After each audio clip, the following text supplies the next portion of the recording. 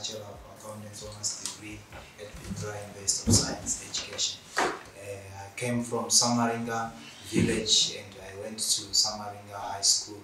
I have been started to be sponsored by Global Hand of Hope International in Form 4. That was in 2014 when I failed to register my O-level subjects. It is where the headmaster of my school, Mr. Chishabe, discovered the potential in myself and then conducted Mrs. Maziro and also conducted Sister Linda Satingoma to sponsor me, and I've been sponsored since 2014 in O-level, and I passed very well with flying colors and proceeded to the A-level, which I did quite very well, and I'm now at Beneficiary University of Science Education in the year 3 and I'm actually doing the industrial attachment at CBZ Holdings.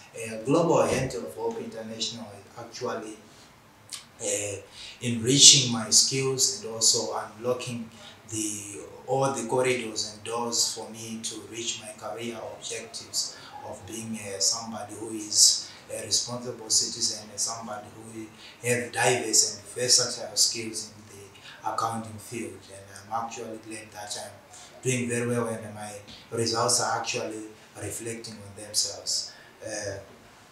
Global Hand of Hope International is actually working tirelessly to eradicate this poverty through the greatest weapon of education, as advocated by the great icon Nelson Mandela, saying that education is actually the greatest weapon which one can use to transform his livelihood. As you know the story of this founder, the CEO of Global Hand, Sister Linda Satingoma. His background is so inspirational, it's so touching, and to see in the situation or in the area where she is now, it is actually a long story which teaches responsibility, which teaches commitment, which teaches hard working, and I'm sure all of us who are being sponsored by this very fundamental and functional organization of integrity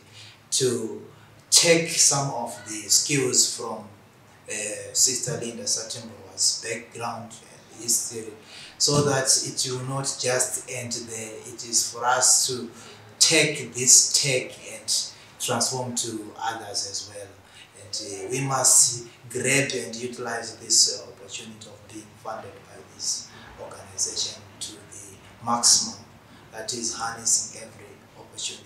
And it is my genuine belief that all my fellow colleagues will actually remain committed, goal-oriented, objective-oriented, and never allow pain to paralyze your potential. Be who you are and remain focused.